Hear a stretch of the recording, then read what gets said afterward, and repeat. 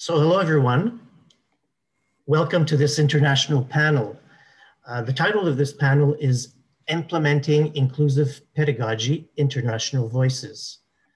The description of the objective, actually the description of this panel, the objective of this panel is to give a voice to international stakeholders who have graciously accepted to share with us examples of their implementation of inclusive pedagogy in higher education, their challenges, and their successes. Panelists will inform us of where their respective country is in this process and share their vision for the future of inclusive pedagogy. We hope that these journeys can inspire us as we continue to reflect and contribute to the future of English pedagogy in Quebec. So the way I was seeing this panel, I will briefly ask each panelist to introduce themselves. Then followed will be a 10 to 15 minute presentation from each panelist. And we can then follow that with the discussion and questions. So I'd like to start right away by presenting each panelist. I would like to present to you Joanne Banks from Ireland. Thank you so much, Roch, and thanks for having us all here today. I'm very excited to be here. My name is Joanne Banks, and I'm a lecturer in inclusive education from Trinity College on a sunny day here in Dublin. That's great because it's raining here, so we'll take all the sun we can get. I would like to follow with France with Arber Shtembari. Your microphone, Arber. So saying thank you for the organization of this roundtable. I'm a pedagogical engineer at the Pedagogical Center of University of Poitiers called Center for Resources Engineering and Pedagogical Initiatives. And actually I'm also a lecturer at the Department of Sociology here at the University of Poitiers.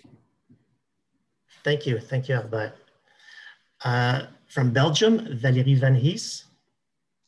Thank you so much, Roch. I'm Valérie van Hees. I'm from Belgium, the Flemish community in Belgium, and I'm the coordinator of the Support Center for Inclusive Higher Education. We are a cooperation between the Flemish government and all the universities and universities of applied sciences in the Flemish community. And our core task is to support both the policy level, but also the higher education institutions in implementing equity and inclusion measures. So it's a great pleasure to be here today and to share a little bit the work we are doing in Belgium. Thank you. Thank you, Valérie. And now from New Zealand, where I understand it's 1 o'clock in the morning tomorrow for us, Mike Stiles and Annette van Lamoen. Annette? Kia ora. My name is Annette van Lamoen. I'm program manager at an organization called Aotearoa, and I'll tell you all about our organization soon. So we're beaming, Mike and I are beaming in from New Zealand, from a cold and frosty New Zealand. And we're delighted to be here today and share our story with you. Thank you. And Mike. Yes, hello, kia ora everybody. As Annette has said, we're both from New Zealand. Annette is in the South Island and I am in the North Island. Sometimes we refer to the South Island as the mainland because it's a little bit bigger, but we are in the same country, and I can't help but be very impressed with the technology that has been brought to bear to bring this all together. So well done to those people that have managed that. Thank you, Mike. Now, if we can start with Joanne Banks with her presentation.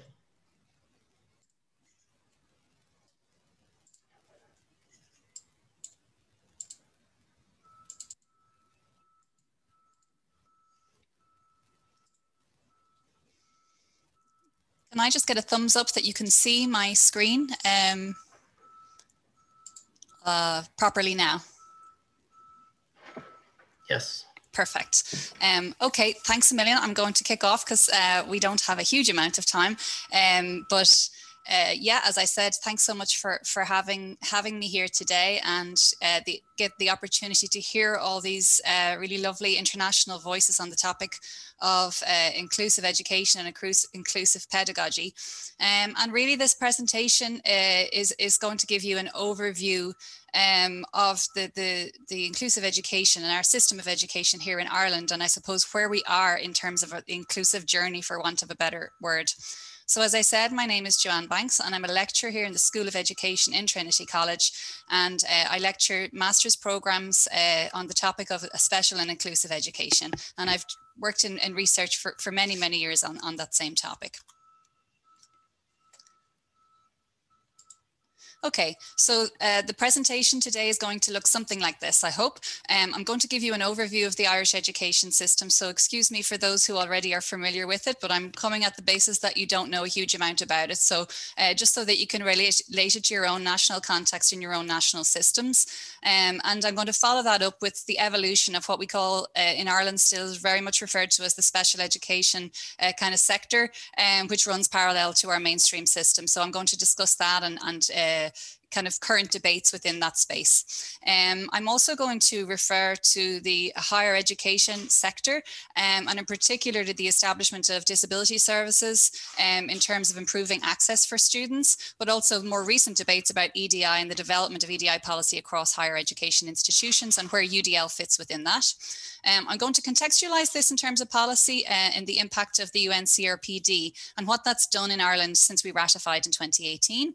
And I'm going to close then with a mention, unashamedly advertising my podcast. But what I've done here is I'm at the moment working on a book to develop my podcast into an edited book where I want to draw out the key tensions that were raised with a series of interviews that I carried out with leading academics from around the world on this very topic of inclusive education. So hopefully it will provide some context to this session.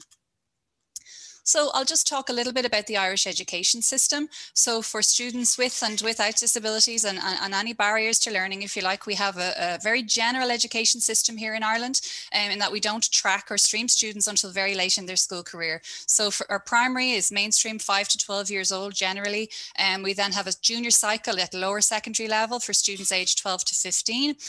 Upper secondary, we have the Leaving Certificate applied, and the vast majority of students take this academic programme in order to access further in higher education or not. The Leaving Certificate vocational programme is essentially our Leaving Certificate with a slight vocational option for students to take certain vocational subjects. And then we do have one kind of tracking programme which is called the Leaving Certificate Applied, which is a pre-vocational programme, and students do not access higher education from that programme. As students then leave the system, their options then in terms of educational options are further in higher education. And I just wanted to kind of display that alongside this mainstream system where we do have, for example, special classes and resourced mainstream provision, we also operate a system of special schools, and we have 123 special schools in Ireland which cater for students through primary and post-primary. If we were to kind of map that kind of specialised provision onto the further and higher education sector, we have traditional kind of disability or access services for students at university. I'll talk about that a little bit more in a moment. Okay, so I just want to spend a couple of moments talking about where we were and where I think we are now. And a lot of the Irish development of special education is described in 3 different phases: the era of neglect and denial, the era of the special school, and the era of integration and inclusion. And I've tried to kind of map this onto the well-familiar inclusion dots, which I'm sure many of you have seen before. So the era of neglect and denial was basically where students with disabilities weren't educated, they weren't permitted to access to the mainstream education. So in many ways, it maps onto the exclusion diagram there. The era of the special school was where many religious institutions in Ireland set up often residential settings for students with specific disabilities, such as vision impairments and hearing impairments, for example. And this would have happened around the mid-20th century. And I suppose somewhat after that, I think I always position Ireland somewhere between the integration dots and the inclusion dots, because we we haven't committed yet. And so we then developed a series of special classes, and these special classes continue to this day. As a matter of fact, we now have 1,800 special classes in the country, with over 100 special classes operating in mainstream, opening in mainstream education every year. And so I figure we're in this era of integration and inclusion, depending on the school context and I suppose the cultural climate of that school. You would consider the system to be an integrated system where there's just physical placement of students with disabilities in mainstream education. In other schools, it's a fully inclusive model. So it really is quite variable across schools, according often to the leadership of that school. So a lot of my research has pointed to that. So it is founded in evidence. Just for context, in terms of the mainstream system, we have carried out quite a bit of research. We had no knowledge up until about 10 years ago of just what proportion of the population were considered to have an additional need in our education context. So this is now at about 25 to 28%, and that's pretty specific to students with disabilities rather than any other barriers to learning, such as ethnicity and disadvantage, which is increasingly being spoken about now. So I would suspect that that prevalence rate is quite high, which begs the question, is it helpful to have prevalence rates of this kind in the first place? We just have to possibly accept a level of diversity in our student population, full stop. In terms of higher education, if I was to position UDL within any education sector in Ireland at present, it's in the higher education sector. And this is primarily down to an organisation called AHEAD, which is the Organisation for Higher Education for Students with Disabilities. And they have really been creating a lot of promotion and awareness of universal design. And I suppose this has trickled through in terms of practice in many of the further and higher education institutions. Alongside this, the EDI policies have kicked in the last number of years. And I just thought I'd raise that in Trinity College, where I work, we have just launched the Trinity Inclusive Curriculum Project, which involves micro-credentials for staff who wish to undertake a kind of a UDL type micro-credential, and to introduce kind of, for me then, a school champion, for example, to create awareness amongst colleagues and so on, and have that trickle spreading effect through departments. But I'll talk about maybe systemic and structural barriers in a moment. I thought I'd contextualize this a little in terms of basically what's happened in Ireland since 2018. We ratified the United Nations Convention on Persons with Disabilities, and all of this has done is created a significant amount of debate in the country as to where we are at in terms of meeting our obligations, particularly in light of general comment for where issues around segregation, integration and inclusion are really clearly defined for the very first time, and really creates question marks over our system of special schools and special classes, but also at higher education level, the kind of retrofitting add-on supports to the mainstream that still continue to exist, where the kind of baseline supports maybe aren't getting as much emphasis as they could. So what I often say is where we are and maybe where we should be. So where we are is that it's administratively convenient at the moment to keep special education and disabilities services separate to the mainstream. It's well established. We have a legacy of these systems, and for many they work well, they work okay. And we are continually expanding add-on supports such as classes, schools and disability services. And I think importantly, and I've done a little bit of research on this, I think the funding models really need examination, because as long as they are separate, they justify the separate forms of support to these students. So by embedding this special education funding model, which in the Irish context has grown significantly in the last decade and has raised eyebrows at government level as to the extent to which we like how sustainable it is going forward, I think these are questions that we need to ask. What we need to do, and this is where the debate lies, is we need to evaluate where we are and map that onto our obligations under UN CRPD. We need to have a proper conversation in Ireland about the value of segregated provision and the support models we offer across the education sectors. And also we need to have a real discussion around innovative pedagogies like UDL and inclusive curricula. And I suppose it's this 3 I's model. So the institutional factors, the instructional factors, and the interpersonal factors that impact on whether your system is inclusive system or not. So I'm going to close here with an overview of the podcast series that I carried out called Inclusion Dialogue last year. And I'd encourage you all to look it up on wherever you access your podcasts. So excuse me if this feels like a touch of self-promotion, but there is an intention behind it in that I drew from the interviews the key themes that I thought were worth looking at. And I mentioned there the three I's.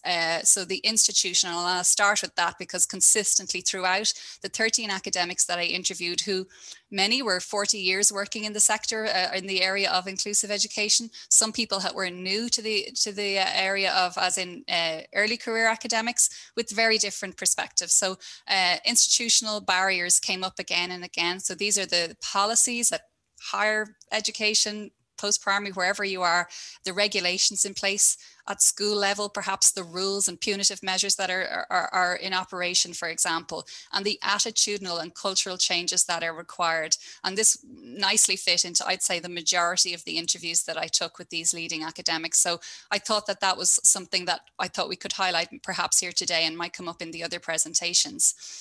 There was also a heavy emphasis in some of the podcasts on the interpersonal, so the role and power of the lecturer or teacher in impacting on inclusive education in their sector. So the types of quality of those relationships between teachers and students, but also what came up again and again is the quality of relationships between lecturers and other lecturers, or teachers and other teachers, and equally between the teaching staff and the administrative staff who are involved in resource allocation, and how all of that works. So I think the kind of teacher empowerment piece comes out in a few of them, particularly Lani Florian's interview really emphasized this quite strongly. And I learned a lot from talking to her, for example. And finally, then maybe we move on to the kind of UDL focus, and Frederick Fauvet was actually one of my interviewees, and we talked in detail then about the kind of instructional practices in schools and the importance of them. So the importance of teacher capacity, confidence and professional learning, the role of pedagogy in impacting on whether systems are inclusive or not, the types of assessments that are used and ways in which to overcome that. And obviously, this all comes down to the curriculum that's available, but also how you can kind of circumnavigate maybe perhaps rigid curriculum with pedagogies such as universal design for learning. The final point I'd like to close on is a question that perhaps we can discuss throughout this session, and it's really about measuring inclusive education. And the podcast interviews really highlighted this again and again. So how do we know when we have achieved this fabulous goal of inclusive education? The term, although it captures a lot, isn't very helpful sometimes. So how can we measure inclusive education, and how do we know when we have arrived there? And if there could be further debate, I think is what a lot of my interviewees spoke about, is that this needs attention. And I suppose from the perspective of universal design for learning, an evidence base there is also quite helpful if you wish to impact and influence policy. So Roch, I'm not sure about my time, but I'm pretty finished there. If anyone wants to access the podcasts, they're available on the usual platforms. I have my own academic website and my email address if anyone wishes to get in touch. I'm happy to take questions as well. Thank you. Thank you, Joanne. You still had a minute left. Just for us here on the other side of the Atlantic pond, just if you can just maybe tell us what UNCRPD is, just describe it a little more. Apologies. Yes. So the United Nations Conventions on the Rights of Persons with Disabilities.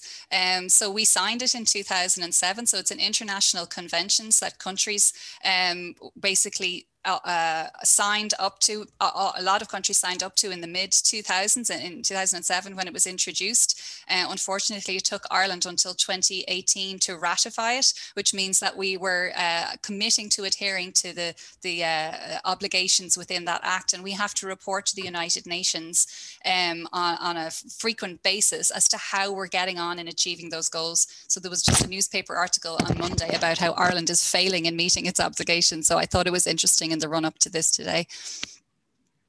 Thank you, Joanne. And I thought very interesting that whole aspect of how do we measure inclusion pedagogy. And we'll certainly go and listen to all your podcasts. They seem very, very interesting. Great, thank you. Now, we will be taking, we will have a question and discussion period after the 4 presentations. So I was thinking maybe we can right away go straight to Arber Shtembari from France. Thank you, Roch. I'm going to share my PowerPoint.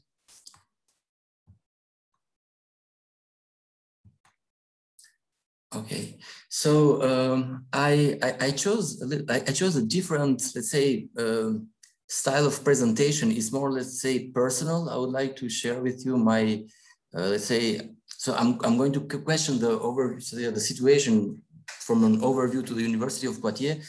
But first, I would like to share with you a little bit my journey to the inclusive inclusive pedagogy issue. So first of all, I finished a thesis in sociology on the recognition of civilian victims of the Kosovo War at 2016 at the University of Limoges, is a city here near Poitiers. I spent more than a year in Kosovo interviewing, doing an ethnographical work, interviewing war victims and also former fighters of the Albanian guerrilla of the war of 1999. During this time, I've also had an experience on teaching at the University of Limoges and Poitiers. And since 2018, I work as a pedagogical advisor in charge of knowledge transfer or research transfer at our pedagogical center. So I decided to begin to give this background. Why? Because in my everyday work, even it's a complete different context. It reminds me that work I did in the case of my thesis.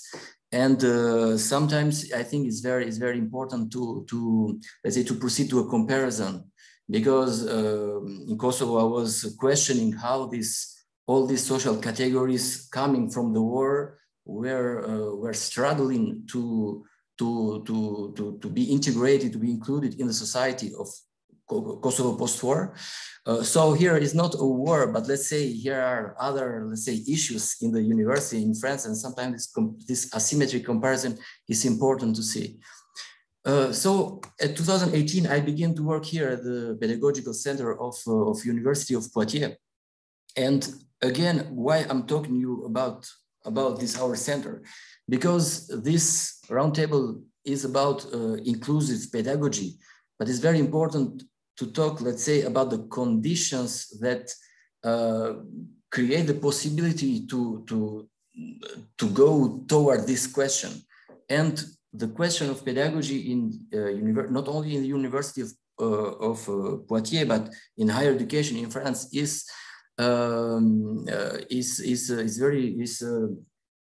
since, for example, since 2018, the trainings on pedagogy are obligatory. So, our pedagogical center was created in 2014. So, of course, at the university, the pedagogical question is date from years and years, but let's say the trainings on these questions are from, let's say, from less than 10 years. So here in our center, pedagogical center, so we are offering trainings and pedagogical accompaniments, both face-to-face or online, to teachers and teacher researchers, because there are different status here. And also we offer them a lot of resources, tools to help them to improve the teaching designs, for example. If I can categorize our 3 main objectives here at our centers, first is the teacher professional development through support, advice, trainings. And this part, and I'm going to talk a little bit later about this, I think is extremely important as we are talking about inclusive pedagogy. So this kind of investment on the professional development of the teachers is crucial. Second, there is a part of, we have developed, let's say, a program with, we call this Observatory of Pedagogical Practices. So we try to create, let's say, an inventory of innovative practices, but also we try to put more visibility to inclusive, for example, practices. I don't know, maybe in your universities, because I have seen a little bit, we are very attentive to what you do in Canada, for example. Classroom observation are maybe a common practice, I don't know, but here we introduced that like 2 years ago. For the first time, the first classroom observation began 2 years ago here. And you can't imagine how many debates that idea created here. It's absolutely not the same situation in the secondary level. I'm talking only about the higher education. And the third objective we have at CRIP, we are creating a lot of resources, educational resources, and in the context of COVID-19, there was very useful to the teachings missions. So now, as I was describing my journey to the inclusive pedagogy, I want to say that when I arrived at the pedagogical center here, and I had a look on the pedagogical offer we were proposing to the teachers. Maybe because I was a sociologist and I was so sensitive to this question, so I proposed a training on inclusive pedagogy. It was the first ever pedagogical training at the University of Poitiers at November 2018. So, but the question was, so I'm going to try to describe a little bit what I was feeling in the time. The question is where to start.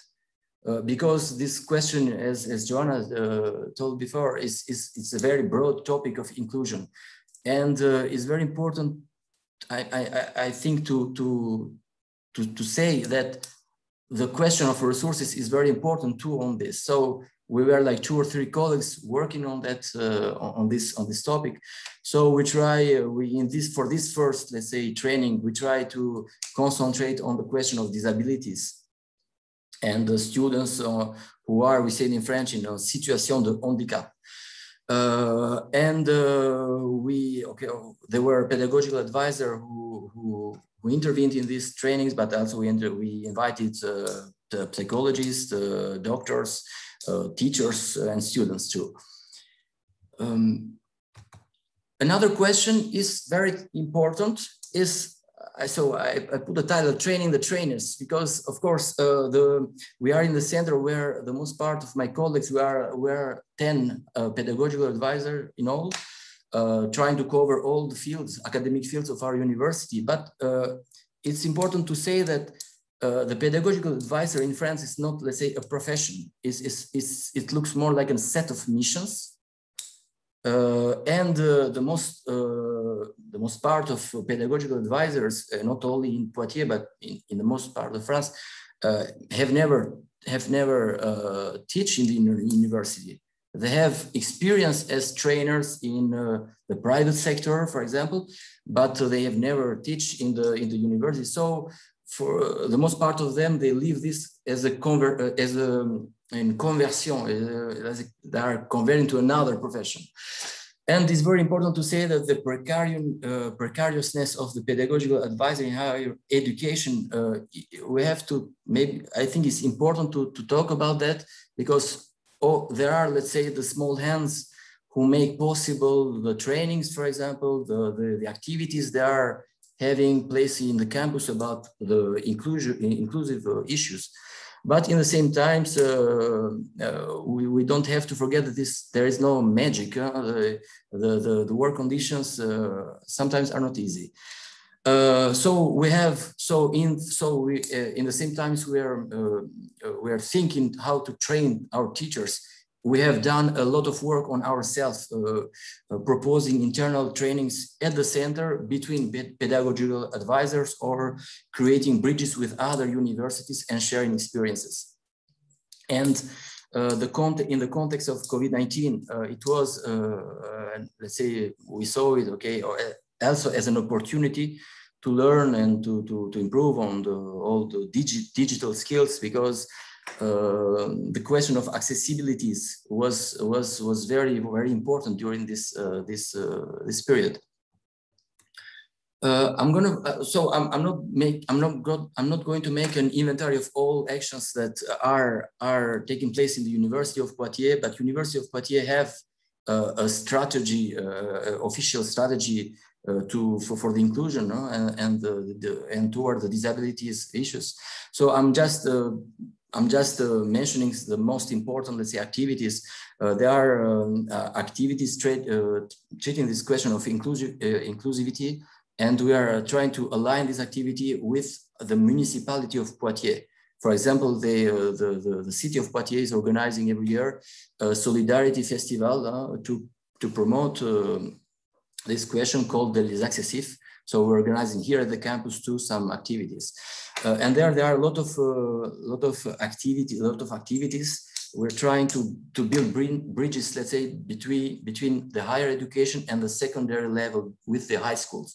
So there are pedagogical advisors here or colleagues from the service, the handicap service. They're going to the high schools of Poitiers and trying to talk to the students, to all the students about these questions, but also encouraging students with disabilities to continue the studies in higher education. Then there are, if we take the definition in a broad, let's say, way, we can talk also for other programs. For example, at the University of Poitiers, we have a program for the reception of refugee students. And we are also partners in a national project called ASPI Friendly. Is a project who try to raise awareness toward autism and the Asperger autism. To finish, in a global way, I would say that since the University of Poitiers, but also in the most part of University of France, the question of pedagogy is raising more and more. So it's a growing dynamic, and inside, let's say, this set of work, the question of inclusive pedagogy is growing too. So, and more and more the university, because I compared a little bit what they do in Strasbourg, what they do in Paris, in Bordeaux, etc. We see that we're going more and more from particular, let's say, interventions about inclusive pedagogy to a more, let's say, a systemic approach. And this systemic approach is what it's doing now is let's say, is increasing the definition of the inclusive pedagogy. So, for example, last week, for the first time here at our pedagogical center, we proposed and we animated a training on the interculturality, and but other themes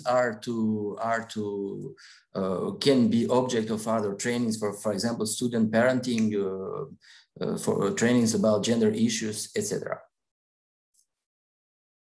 So I can stop here, but we can discuss further. Merci, Arber. Thank you, Arber.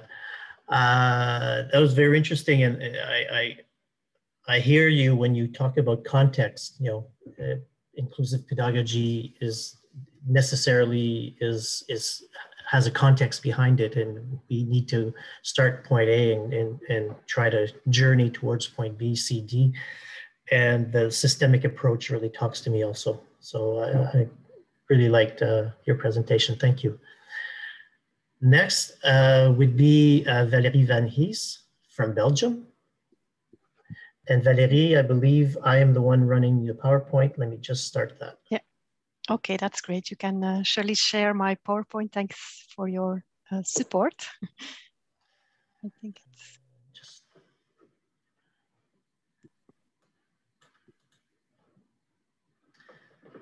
if you would prefer, screen. I can also. Should be getting it now.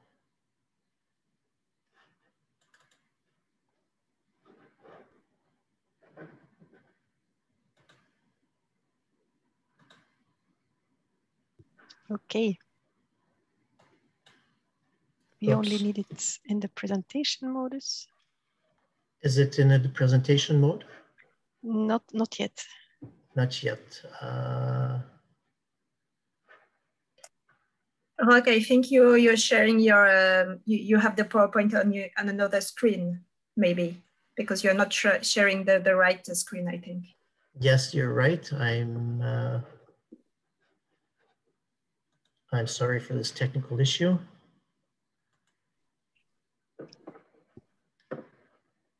You have to select the screen where the slides are showing, if you have several screens. Yeah, okay. That's good. Yeah, okay, that's great. Thank you so much again for the invitation. I will bring the approach that we are implementing at this stage in the Flemish community on universal design and inclusive pedagogies. And as mentioned, I'm the coordinator of the Support Center for Inclusive Higher Education. On the next slides, you will see, can you go to the next slide? Yeah. Okay, you can see again the definition a little bit of the Support Center for Inclusive Higher Education. Maybe good to know in comparison with Ireland, it was in 2009 that Belgium ratified the UN Conventions on Persons with Disabilities. And it was at that moment that our government in the Flemish community decided to found and create a Support Center for Inclusive Higher Education and embed that into the higher education legislation and decree. So SIHO is embedded by decree, and we are a cooperation between the Flemish government and the Universities Association. And as you can see, it's the banner of our website.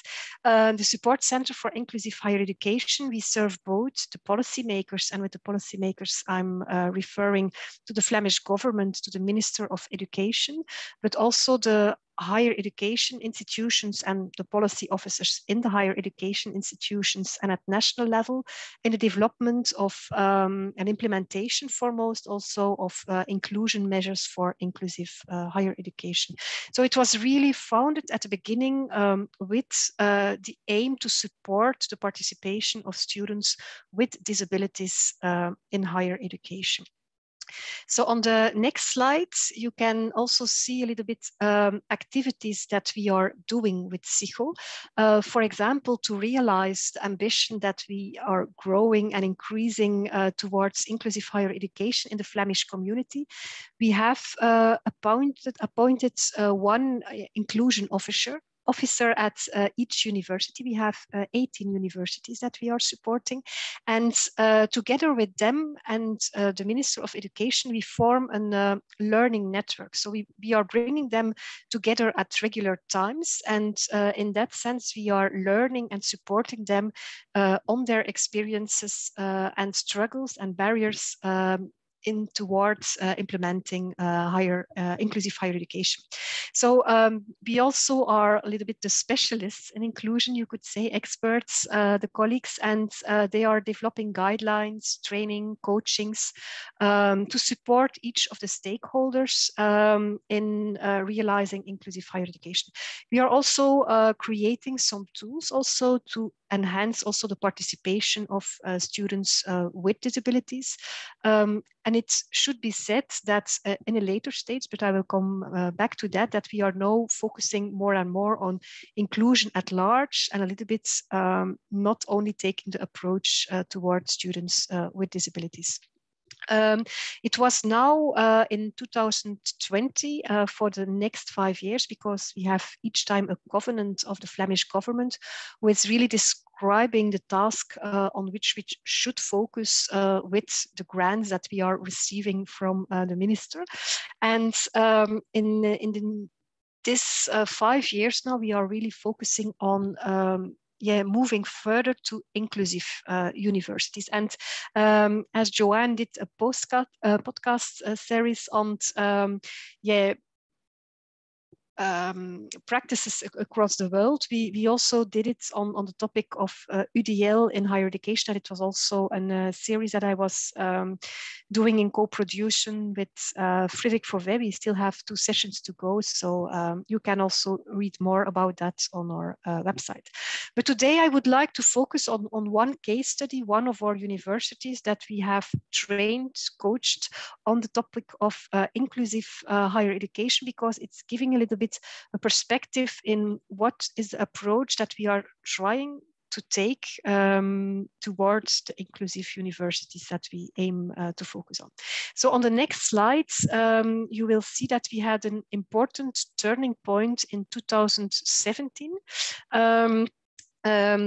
Before we had a regulation, when we had ratified the UN Convention on Inclusive Higher Education, we had already some rules and legislation that universities were asked to embed reasonable adjustments for students with disabilities. And at that stage in 2009, we saw foremost that universities were implementing a little bit a categorical approach. So they were focusing foremost on reasonable adjustments, but also already had in mind we should apply universal design in practice as well. But we saw that it was really a categorical approach, and that they were foremost focusing on the reasonable adjustments approach, not only for students with disabilities, but also for other students, for example, also like students with a migration background. But it was still obvious that it was a categorical approach that they were using. And in 2017, we advised our Minister of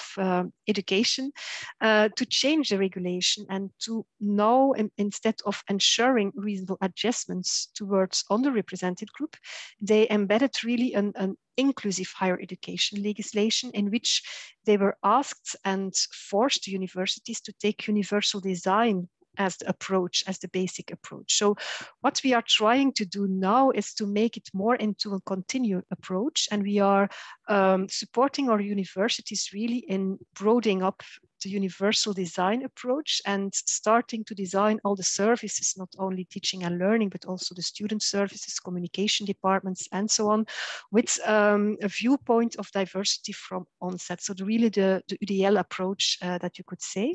And we are also trying to learn to reflect them on which reasonable adjustment that we are now implementing could we embed also in the universal design approach. So for example, we saw that extended time for exams and studies is a reasonable adjustment that almost all the students who were there in the reasonable adjustments approach were using. So now we are reflecting with universities, would it not be better, for example, to give all the students extra time so that we have more a universal design setting for all the students. So that's a little bit the movement that we are also asked to take by the government in the Flemish community. And today I will present very shortly the concrete practice of Odyssey University of Applied Sciences on that topic. So on the next slide, you will just see an little bit how we define universal design. It's important to mention that we see it as a design of products, environments, programs, services. So that's why in the Flemish community, we are not speaking about UDL, but we are speaking about universal design, because we think it really applies to all the topics that university life is ongoing. And reasonable adjustments, we define it as specific adjustments when needed. And it's also ensured for students with disabilities, but also for working students, top athletes, and so on. So on the next slides, you will see that Odyssey University of Applied Sciences is a university we have in the Flemish community, and they have approximately 10,000 students, 25 bachelor programs, degrees, and they asked our support for the new university mission and vision plan.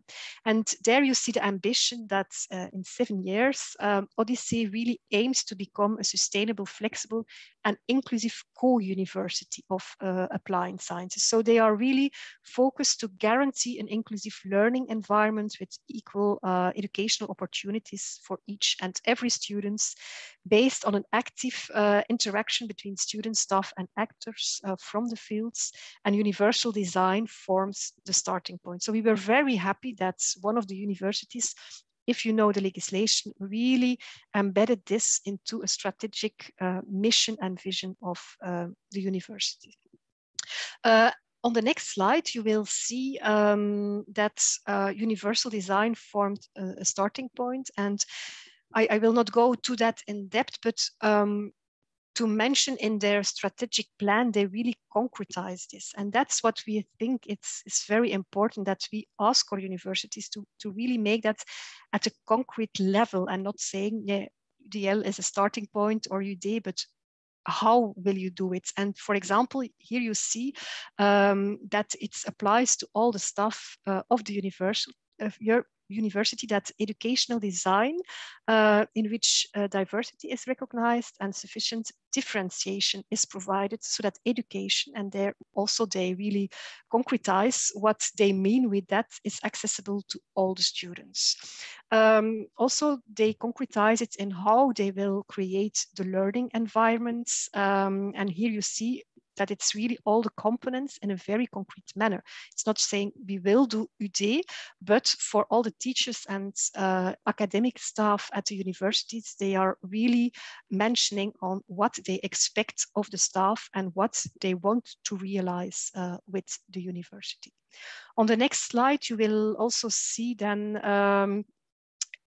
a little bit further that it's an approach that they not only want to take with one team member, but you see there's really an educational team that is in the university and takes up the role related to curriculum design, and really support all the faculties in the university to that process. And also really important is that also students take ownership. So I mentioned they want to be a co-universities, and co-creation is of course taking also students the ownership of the learning process in that. But what I wanted to focus now is on the inclusive exam and pedagogical measures that they have taken. On the next slide, you will indeed see in the table.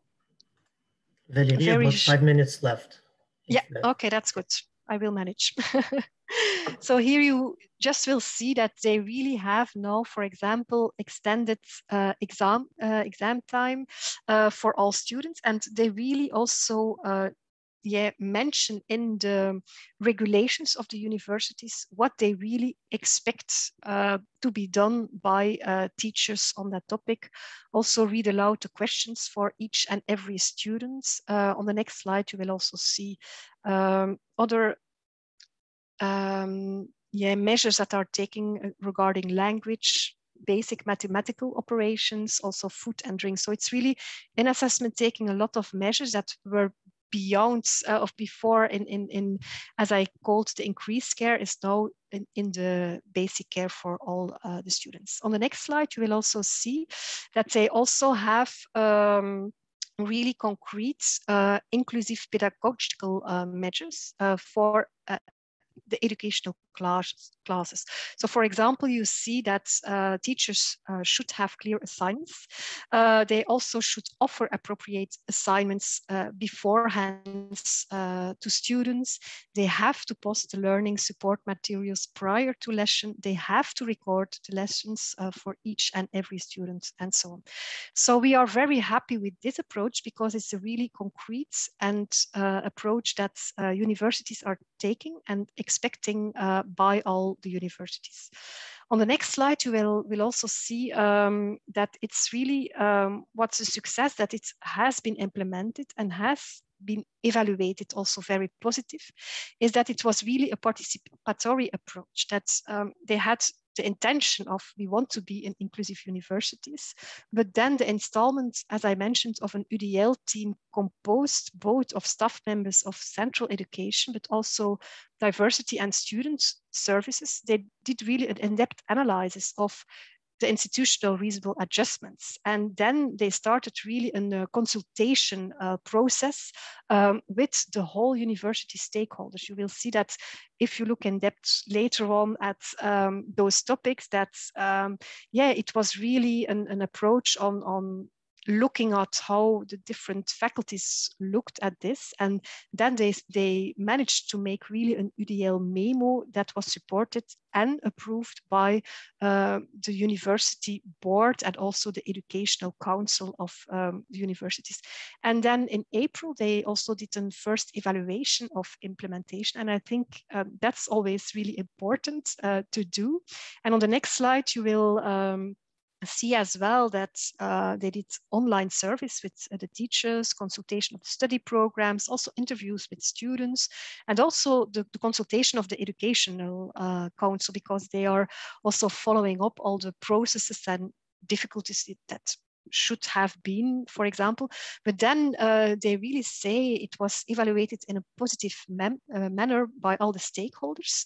And they really stand behind the inclusive measures because they believe that have put them to the team of inclusive higher education really on the map in Odyssey. So that's a very good point. And in the final slides, maybe you can also see in a quantitative matter that really a lot of the teachers really stand behind the measure. And I think that's important, not only implementing, but evaluating. And if you have also positive evaluations, it's also the motor to create further improvements in the inclusive pedagogies at University of Odyssey. So I think we can go to the next slide. And also say that what Odyssey is now aiming, they are evaluating their approach, but they are also monitoring. And we have, for example, also seen that the number of students with disabilities that were asking and applying for reasonable adjustments is also decreasing. So we also see that that's a positive impact, and that they also want to make the key ingredients of an inclusive and qualitative approach within the higher education, that they really want to collaborate further and create more inclusive cultures and implementation of inclusive practices. So in that sense, we have now 3 universities of applied sciences. We are really into that process already, and so they are inspiring also the other universities in our country. And I think that's wonderful to see that an approach step by step in a participatory way, and of course with a legislation that allows this topic, that is one of the directions that we are taking in Belgium. So if you would have some questions about it, we can surely exchange on that. And we also have published in the new book of Frédéric Fauvet, it's also mentioned as a chapter more in depth, the approach of Odyssey University of Applied Sciences. So I would like to thank you for the attention on this presentation.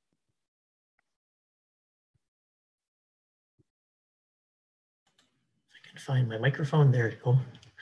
Thank you very much, Valérie, for that. I really enjoyed the participatory approach. Obviously, co-construction always works well, I think, and I think it's necessary. I found it interesting too that you had inclusion officers throughout. So somebody that I imagine can train the trainers, as Arber was mentioning. So yeah, very interesting. And I hope we'll be able to discuss further in the question period.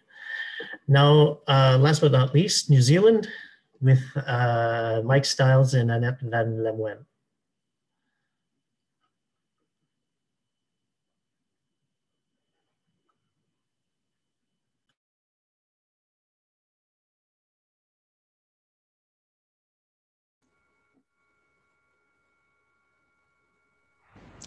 Okay, here we go. Welcome to our presentation, and we'd like to start with a very short clip.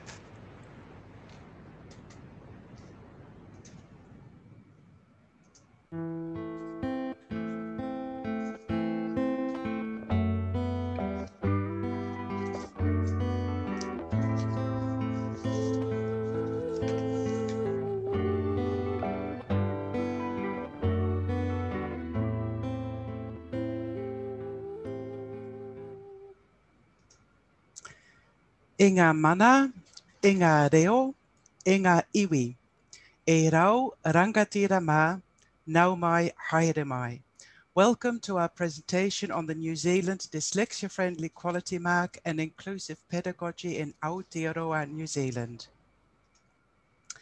In New Zealand, we like to start our presentations with a whakatauki, which is a proverb, which is appropriate to the theme of our presentation. And for this presentation, we've chosen this proverb.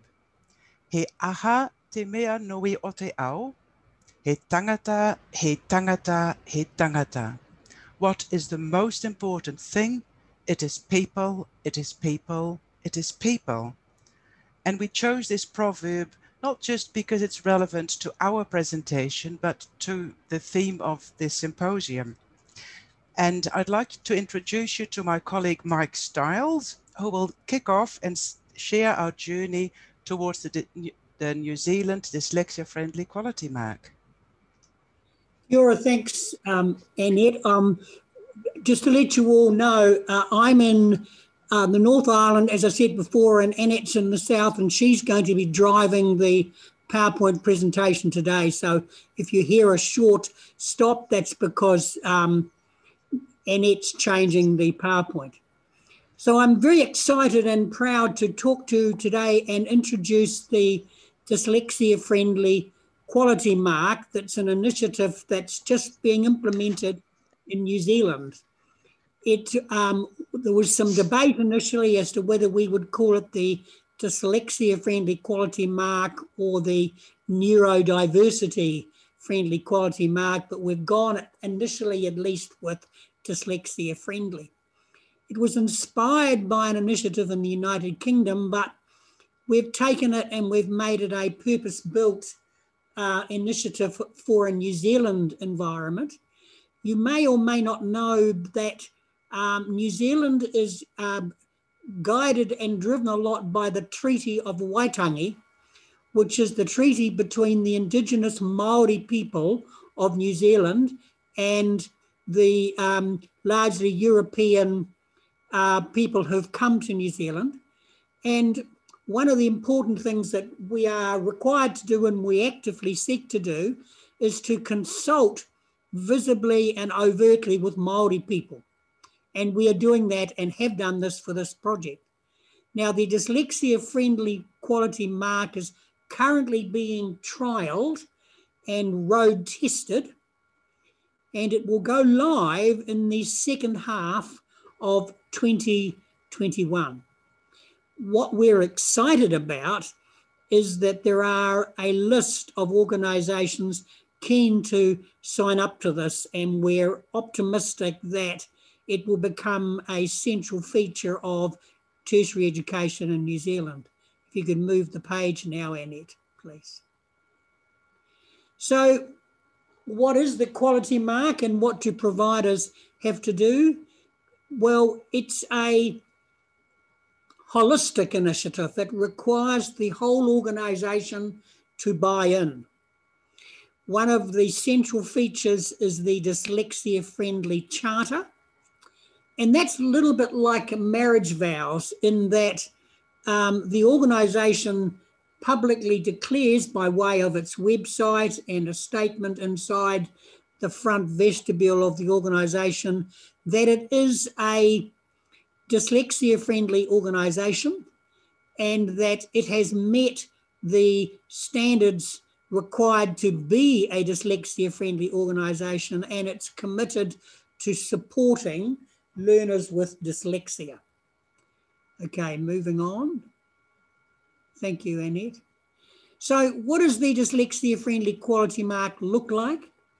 We've developed a set of standards that covers the governance of the organisation, things like board policies and allocating resources. It includes or requires actions by senior management. One of those things would be to appoint a dyslexia champion inside the organisation. The quality mark provides for and insists that all tutor or education staff will have been trained on dyslexia and good practices to support dyslexic learners. That support and training also goes to learning support staff and to resource writers and people that maintain the website.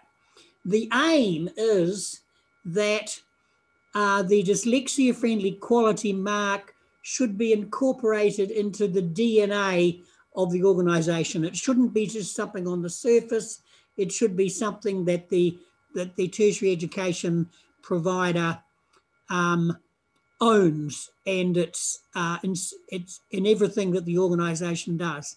And also it should show up in marketing and PR promotion activities. Thanks, Annette.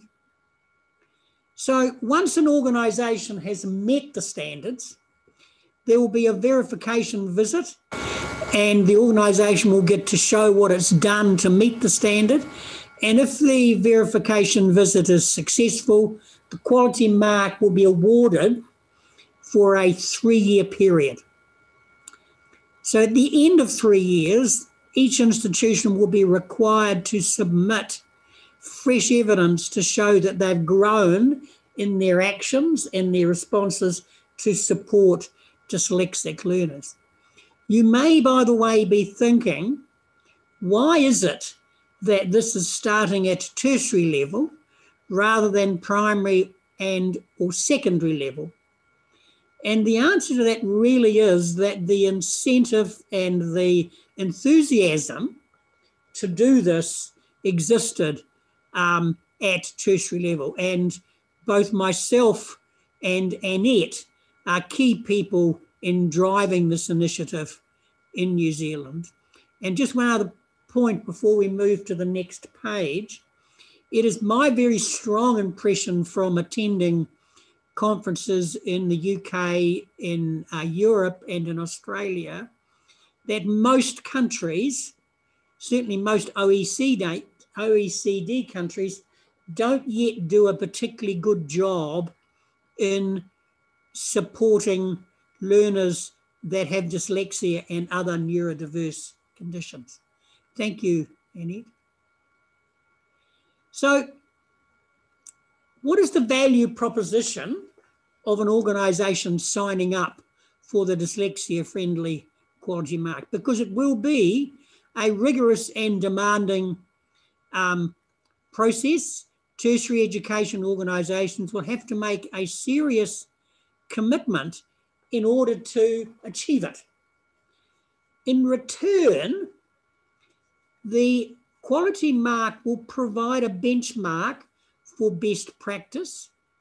It will also provide a focus for ongoing professional development for staff, keeping in mind that what is good for learners with dyslexia is largely good for all learners. And I'm interested to see there is a lot of references today, pardon me, to the universal design for living, for learning principles, and I'm very excited by that.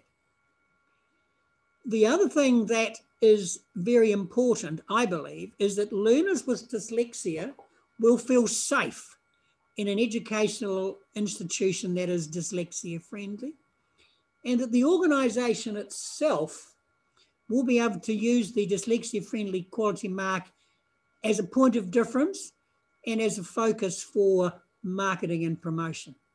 Thank you, Annie. So in summary, we believe in New Zealand that the introduction of this quality mark is a tangible step towards supporting a group of learners that have not been well supported in the past. Thank you. That's my bit over now, and I'm going to hand over to Annette to drive the rest. And before we hand over to me, maybe we can have the poll now? Ah, of course. Yes. Here we are. Mike, would you like to talk us through it? Yes, thank you. So, question number one, the Māori name for New Zealand is Aotearoa. What does that mean? The three answers: the land of two halves, the land of the long white cloud, the land of the emerald sea and abundant fish. And you can answer that question, I believe, in the poll function. Question number 2, what is the official language of New Zealand? Is it English? Is it Maori? Or is it true that New Zealand has 3 official languages? And the third question, and this is one that we are very interested to hear about. Is there legislation in your country for supporting learners with dyslexia? Yes, there is overt legislation, or maybe no, there's not of overt legislation. I think there might be a second page now. Annette? Oh, there's you can scroll down to number 4, to the 4th question. I didn't see that. I'm a slow learner. No, I can't. Oh, yes, I can. Here we go. So please tick, is there overt legislation, or no, we have no legislation, or we have legislation, but it is not effective. And then below that is question 4. Question 4, what is the level of dyslexia support in the tertiary sector in your country? So dyslexia is funded, is professional development for educators funded and provided, is assistive technology funded, or is no technology funded? Or is no funding available at all for specifically for dyslexia?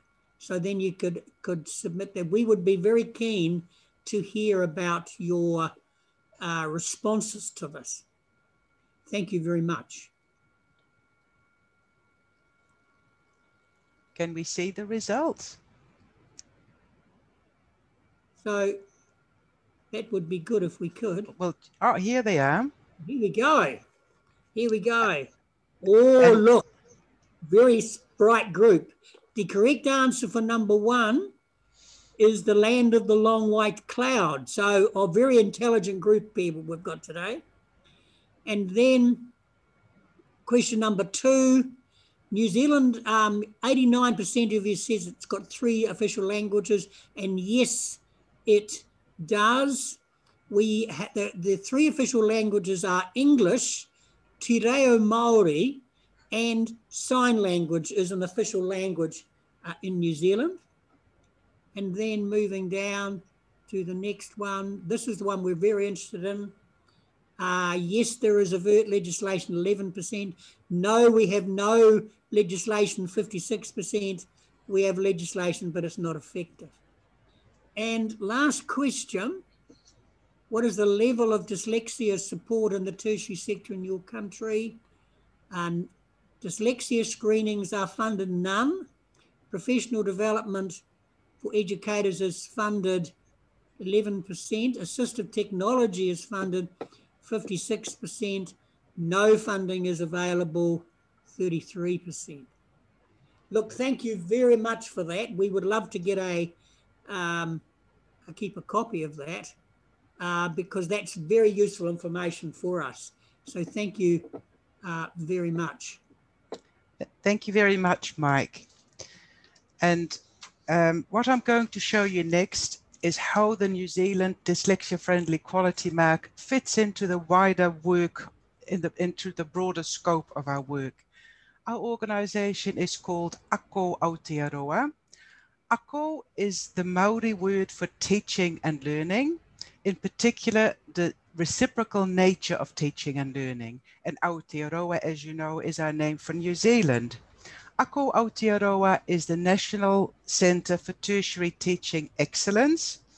And as Mike explained before, New Zealand is a bicultural nation. We've got the Maori people as our indigenous people, and our founding document is the Tiriti o Waitangi, the Treaty of Waitangi. And and Aotearoa strives to be a bicultural nation. Our mission is to enhance the quality of teaching and learning at all levels of tertiary education. So we work with a wide range of tertiary teachers, from foundation learning through to vocational education and higher education.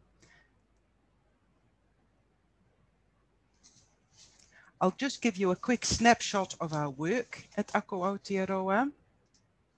So we have the Tertiary Teaching Excellence Awards, where we celebrate the work of New Zealand's top tertiary teachers.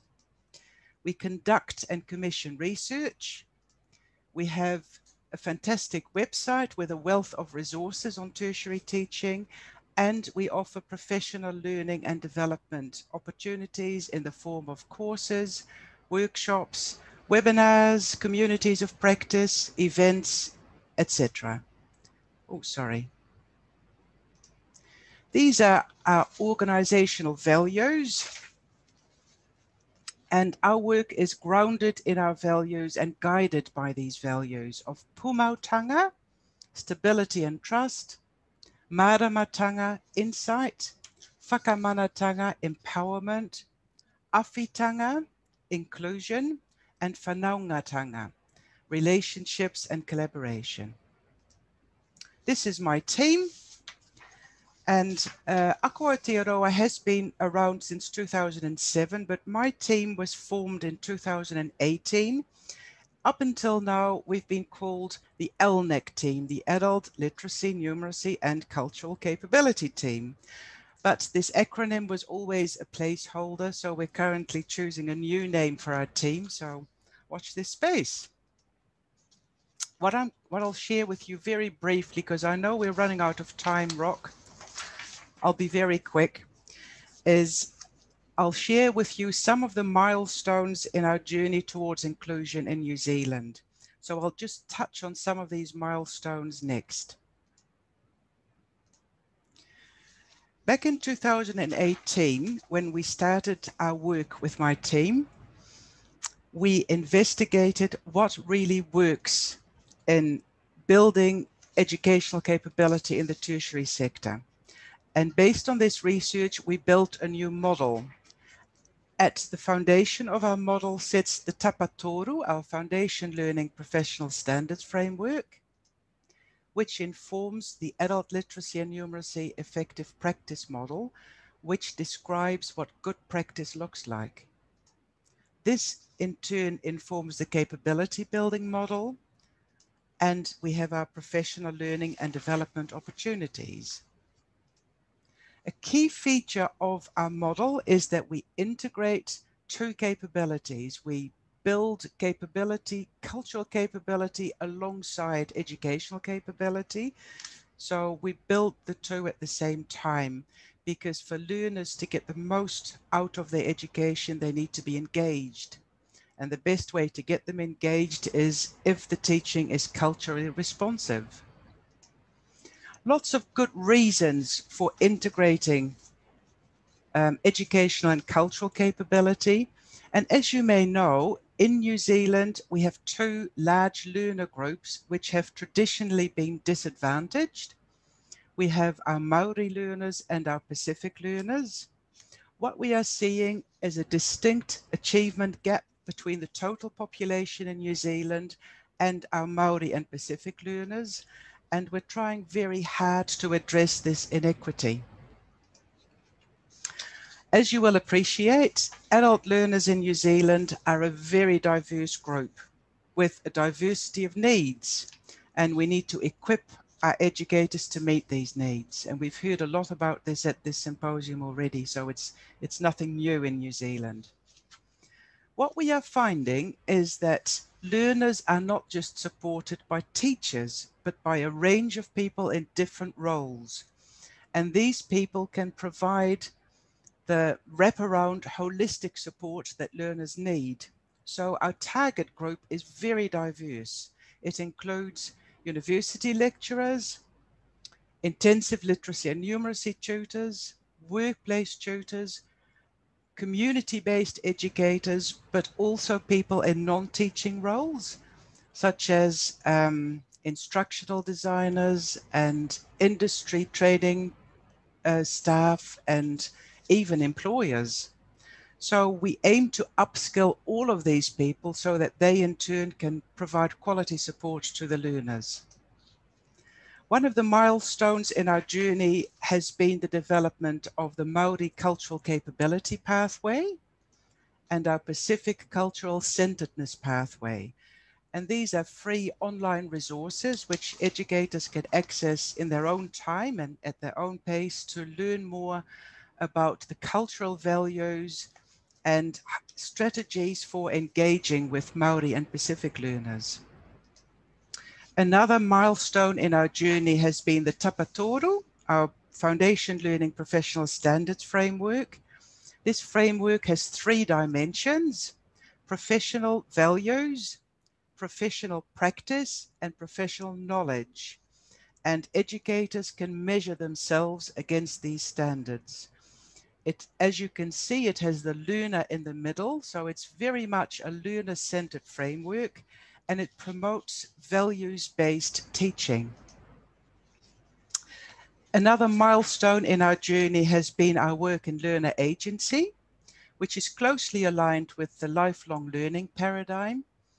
And because it's really important for us to equip our learners with the skills they need to meet the demands of our ever-changing environment. Learners need to be agentic learners.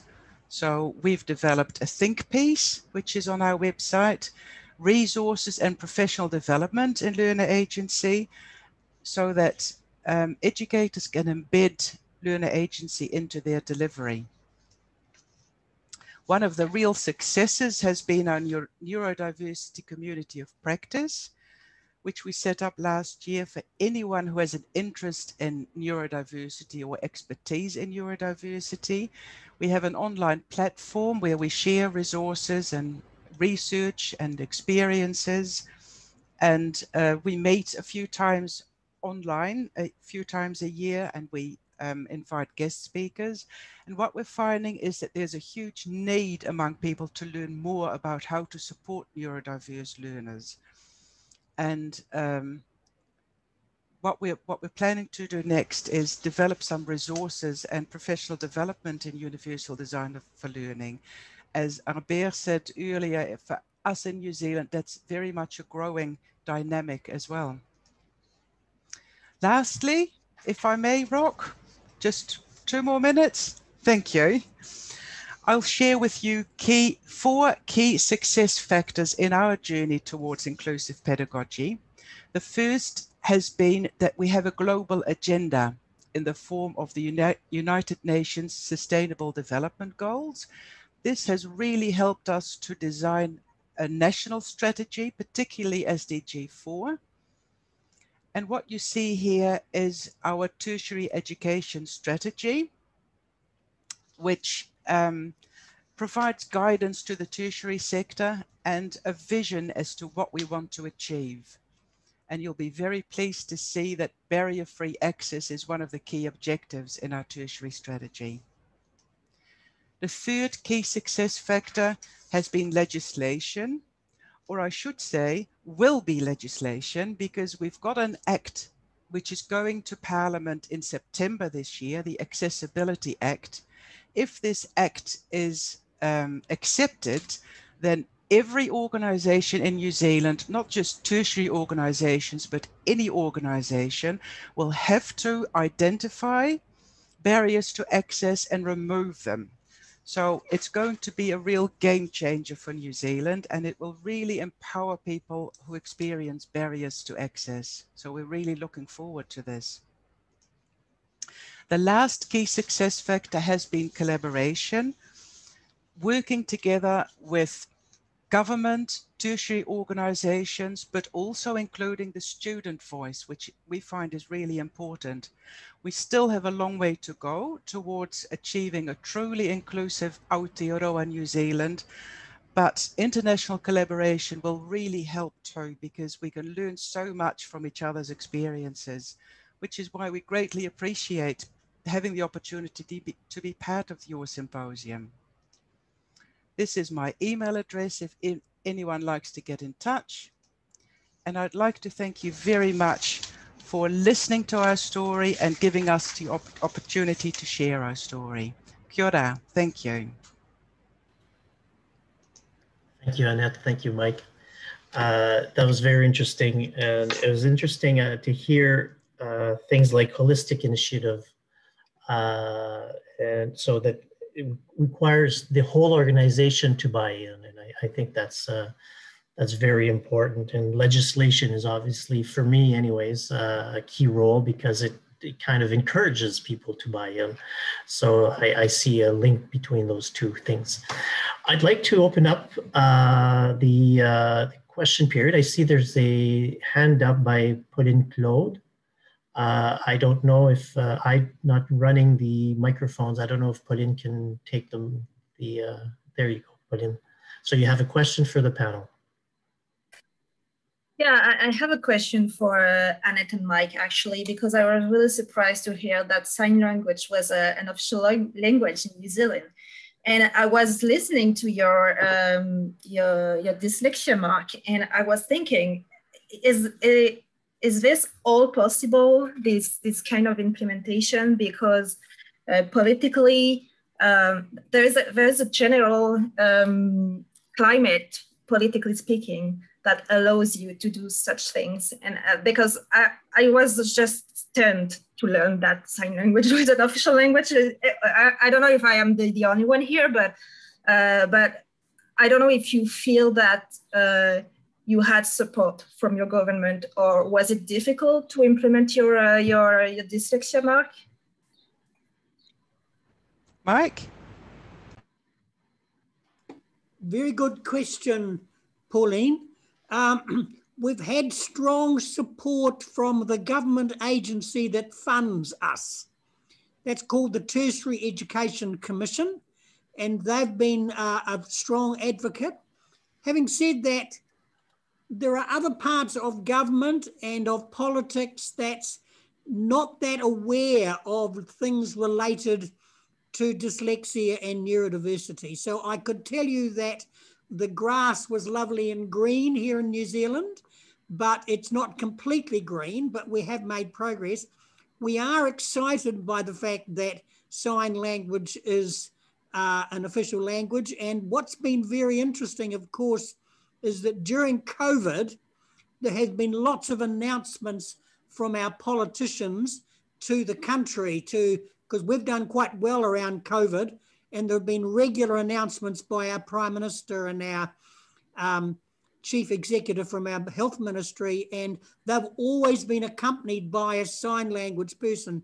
So it's fair to say that sign language is becoming quite a popular thing in New Zealand, and we'd like to think that dyslexia and neurodiversity is not far behind. It hasn't been an easy journey though, Pauline. We've really had to struggle, Mike and I, to get to where we are now. It wasn't until 2007 that dyslexia was officially recognized by the Ministry of Education. But as Mike said earlier, it's thanks to our Tertiary Education Commission in New Zealand, who has funded this project at Aotearoa, that we've been able to get this project off the ground, and there's a great interest in it. Our next step will hopefully be to a project on designing neurodiverse friendly teaching and learning environments, but our ultimate goal is to promote truly inclusive organizations, like some of you have alluded to before. We've started from dyslexia, we're going towards neurodiversity, but we need to be truly inclusive and include people with all access needs and disabilities. So for us, it's still an ongoing journey. I think it's an ongoing journey for many of us, and I think that the road has been very bumpy. I'm surprised, or maybe I shouldn't be, is to see how there are a lot of parallels throughout Quebec, France, New Zealand, Belgium, and Ireland. We seem to have all wakened up about 10 years ago and been trying to have been on a journey since then I know there's a question in the Q&A. Maybe I can read it out. Go ahead. It is directed to Valérie van Hees. Is your university a model in Belgium? And if yes, how do you explain that inclusive education has been embraced in your university? Yeah, but what I explained was that we have the legislation in which we are asking our universities to evolve to inclusive universities, so that's helping. And as I mentioned, yeah, it's a good practice. Odyssey University of Applied Science, but as mentioned, we have already 3 universities who are taking that approach. And I can say in the Flemish community, if we look at the 18 higher education institutions, I think that at this stage, everyone in the Belgian community is convinced that diversity breeds excellence. And so the efforts are very high, but also at the European level, I think that we should look at diversity. It was also in another study that we did at European level on inclusive mobility, we see that diversity is acknowledged and it breeds excellence. So that's, but the way is how fast can you move forward into inclusive pedagogies. And we see, for example, in the Flemish community that it's more easier in a University of Applied Sciences maybe to make that change, because there we have really more faculties and all the support services are more embedded already in the faculties themselves. And in the large universities, we see a more central approach where, for example, the disability officer is at a central level and is much further from the faculties itself. And then it's more difficult, I think, to take that participatory approach. And what we have seen in University of Applied Sciences, we have more diversity as well in those communities. And it's a bit more easier to move further at university level. They touch really upon the viewpoints of academic staff. And in universities of applied sciences, we have a little bit more liberty in the top-down approach and the participatory approach. So that's a little bit the difference, I think. So it's a best practice and it's not yet implemented at a whole Flemish community level, but we are evolving to it, I think, because a lot of universities now are coming with that, and also individual academic staff are coming. I want to be more inclusive. Is it okay if I give time to all the students, for example? Yeah. May I ask a quick question, Valérie? Yes. Yeah. I was just wondering what support you provided for the university staff to implement the new principles. Did you provide professional development for them? Yes, they have an educational team and they are giving trainings on inclusion and so on. But here it was more an really support from the educational council. If they made clear guidelines and a memo notes and implemented, for example, now in this university, there was really a change in the legislations. And for example, they made really for the exams and extended time, a header on the exam copies, and teachers have to use that. And there they have to indicate the time they provide. And then they also have to provide 1/3 more time, so that it's clear for the students that they are all allowed more time. And I think it's by doing such a concrete examples and making your university ready with templates and so on, that's I think the most important topic to make the change, more than, because when we give individual staff trainings, we also always see the people who are interested in diversity. So I think it's really important to create frameworks that can be applied and ready in faculties for teachers. Yeah. Okay, thank you. We have normally about a minute left, but I have Pauline Claude suggested that we might be able to run a little long, so maybe a few minutes or a little longer, especially for the recording. I have a question of the future. Where do you see the future of inclusion pedagogy? And maybe I'd like to hear Joanne or Arber chime into this this, and maybe we do a round table just briefly, but so we've seen from where we woke up, what we've done since, but how do we perceive ourselves in the future? It's a really good question. I presume Ireland is no different, but our sectors are they run quite separate to one another. So it will be, I think, a piecemeal approach. Our senior cycle is under review at the moment. They've just finished a consultation with teachers, parents and students, all in not so much UDL specific language, but all basically calling for more flexible assessment procedures, more autonomous learning, basically describing UDL, perhaps not specific to that terminology. At higher education, as I said, there's definitely momentum. We're in the awareness making period, I think now. Our primary curriculum has just gone for review as well, and there is language around universal design, perhaps not specific universal design for learning, but certainly the beginnings of that. So it's, I spent 10 years of my career working for a research institute which sought to provide research evidence for policy. And what I learned during that time is that research evidence is often needed in order for policy decisions to be made. So I'd be a very big advocate of now's the time for us as practitioners and researchers to gather that evidence in order to convince policymakers of the kind of value of these kinds of approaches. I think it'll be slow, but I think there's a real will, and like Valérie mentioned, the kind of attitudes of teachers towards these approaches. It's an easy sell. It's pushing an open door. It's just a matter of getting the policy kind of backing behind it at this point, I think. Thank you, Joanne. Could I just, you asked— Yes, go ahead, Mike.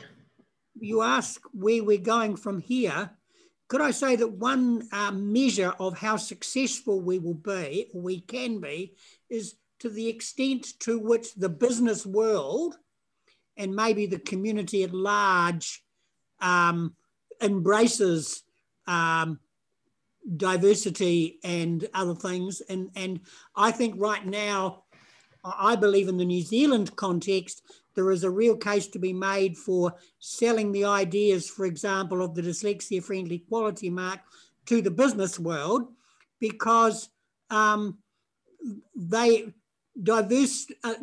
learners and diverse people can make a major contribution to the world of work. And that's a message that we have to sell, I believe, and certainly in the New Zealand context. Thank you. Yes, agreed. And we have to sell it here in Quebec and in Canada also. It's a matter of steps and scaffolding. Arber, I see your mic is open. Yes, to answer to the question, I completely agree with Joanne and Mike. Here at the University of Poitiers, let's say these 3 last years, we're working a lot to create this chain, let's say, of cooperation between the field of research with the practitioners, the teachers, but also the pedagogical advisors. I think it should be a systemic approach. It can't be only particular intervention here and there. If I say it more or less, so further from the University of Poitiers in general in France, I think that it seems to me that currently in France, everyone agrees that we need to work harder for a more inclusive university. But however, we have not to forget that there are sometimes, let's say, a lack of consensus or how to achieve this.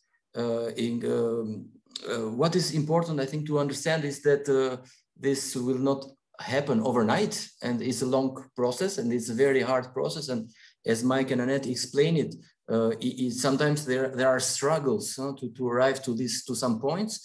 And I believe that, I really believe that we are on the right track. Excellent. I see the time running out. Did anybody else want to chime in on this question of where we see each other, where we see ourselves for inclusive pedagogy in the next little while, in the next 10 years, let's say? I'll just very briefly, from my part, with the Accessibility Act hopefully being passed in Parliament soon, accessibility will be enforced through legislation. So that means that organizations are going to need lots of support in how to create inclusive environments. So universal design for learning is at the top of our agenda. We need to create awareness and understanding of what it means and how it can be implemented. Another thing that I was just thinking for the future is that what we're aiming to do is foster networks within tertiary education organizations so that they can support each other, and build internal capability within tertiary education organizations so that they become sustainable in providing these measures and creating inclusive environments.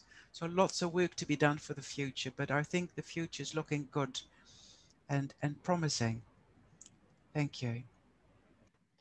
I think that's a nice conclusion. So I thank everyone. I know there's still some questions in the Q&A. I invite the people who didn't, unfortunately, we weren't able to get to their questions, maybe to ask their questions directly to the panelists through their email.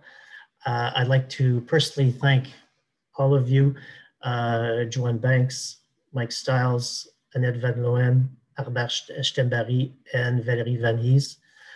It was a great an hour and a half. I think we've learned a lot. I certainly did. And I thank you very much.